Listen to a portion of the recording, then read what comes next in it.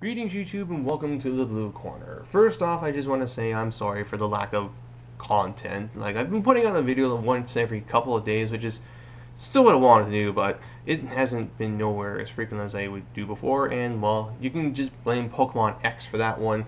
And the wonderful thing known as competitive battling, or rather just trying to get into that, as I've spent like the last 5 days trying to IV breed one perfect Pokemon.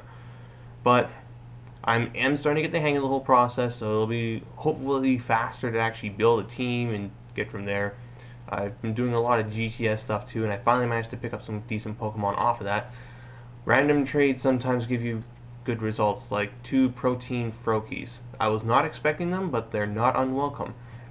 That being said though, in today's video, as you can tell by this mat, I'm going to be doing a Card Fight Vanguard video, and it's going to be a deck profile on Narukami, but not Vermilion.deck. Instead, I'm going to be giving you guys Eradicators.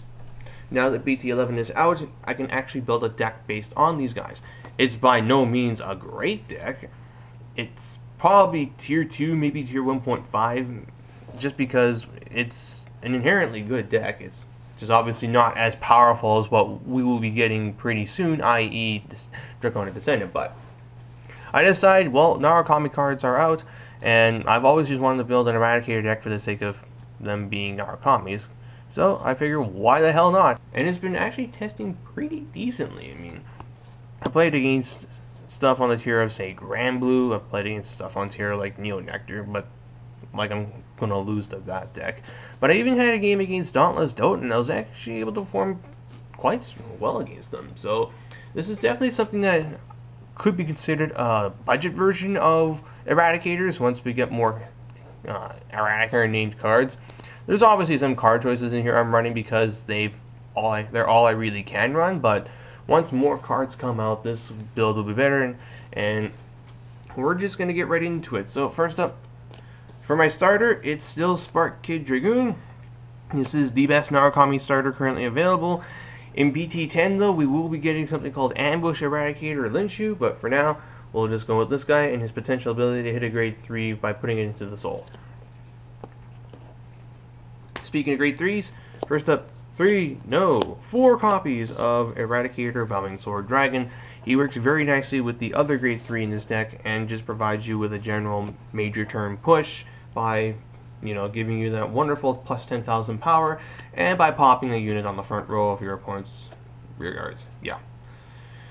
And then for the other grade 3, I'm running 4 copies of Eradicator Sweep Command Dragon. Now, admittedly, most Japanese lists that I've seen run only 3 of these guys and 3 Vowing Swords, but that's because they're usually running 2 copies of Draconic Descendant, and we kind of don't have them right now.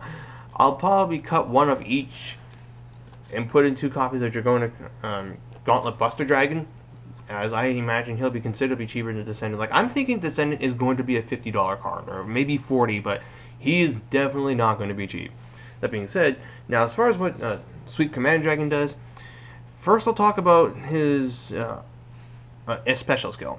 When you ride this thing, you put one of your Eradicator rear guards into the soul to retire a unit on the opponent's front row. Then his limit break is when you retire something through a card effect, you can retire another front row unit your opponent controls, gain 5,000 power, then draw a card from your deck. Or, I think it's actually in the other way around. You draw a card, then this unit gets plus 5,000. Yeah.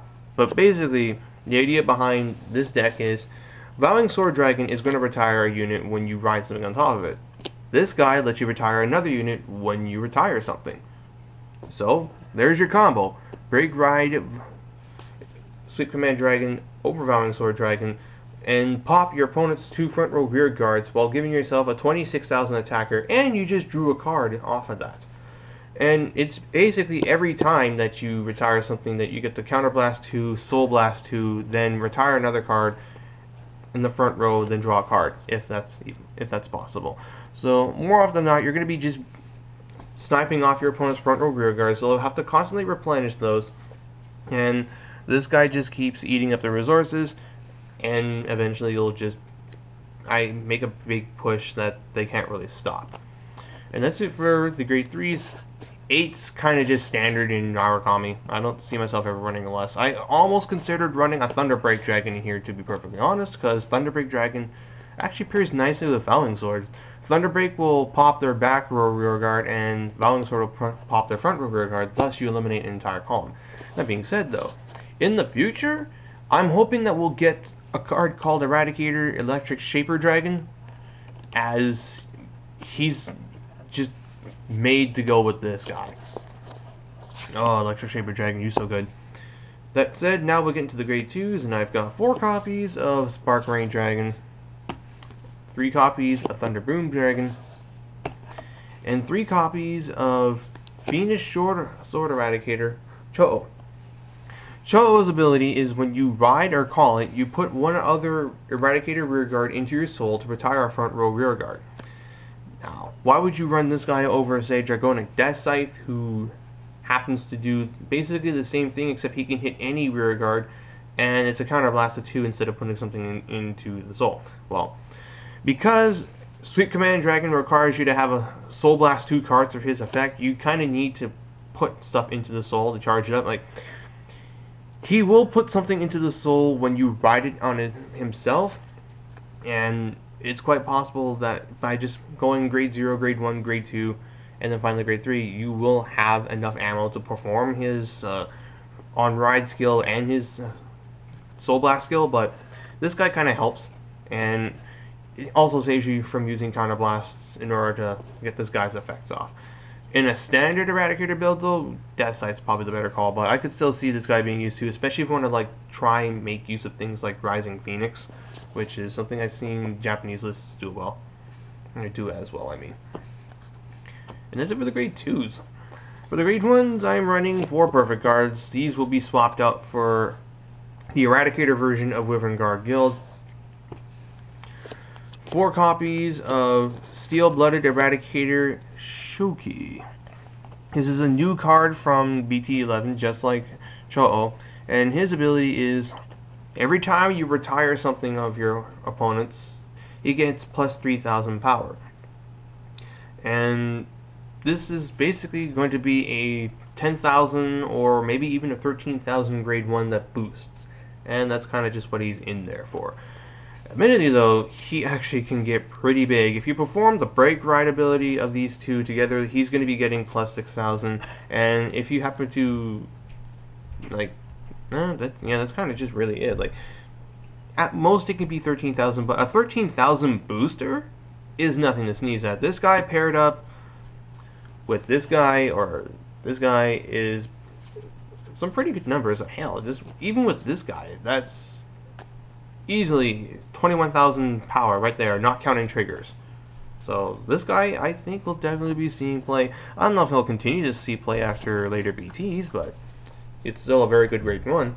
And the reason why I'm running cards like him and Demolition Dragon, which is 4 copies, over things like Red River Dragoon, who's admittedly a better booster, is they're Eradicator names, and therefore they're ammo for things like Cho-Oh and Sweep Command Dragon.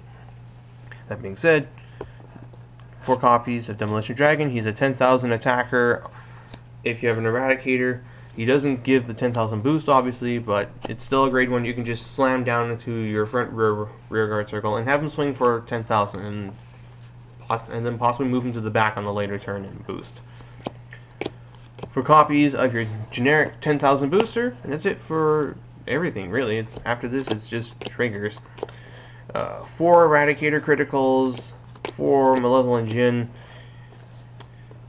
Now, I could be running Zypher as another Eradicator, but stand triggers are not that great in this deck, and this guy actually has an ability that's sometimes overlooked, and that is you can put him into the soul to add 3,000 power to something else. And the reason why we put him into the soul is, again, ammo for your Sweep Command Dragon Soul Blasts.